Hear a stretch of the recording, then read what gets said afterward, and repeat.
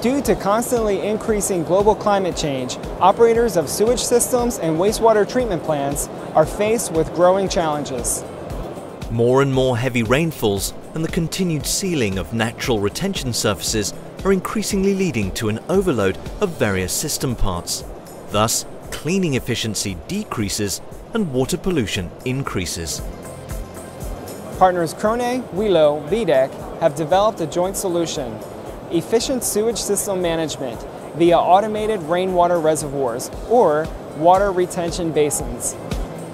In addition to standard instrumentation such as fill level, pressure, temperature and analysis, our special focus is on the flow rate and conductivity measurement. The tidal flux can be used for flow rate measurement even in partly filled pipes in the Zone 1 area.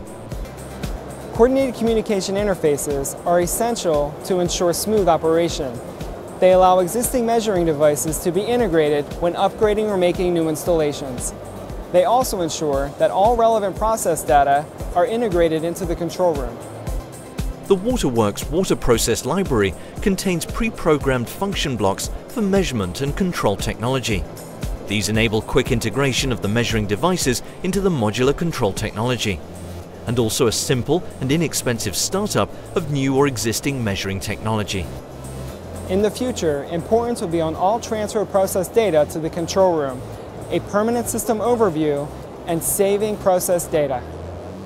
The collected process data is transferred and processed via KROHNE control technology and advised visualization software.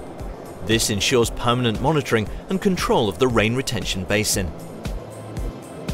The web-based HMI SCADA solution also enables location-independent access to the system.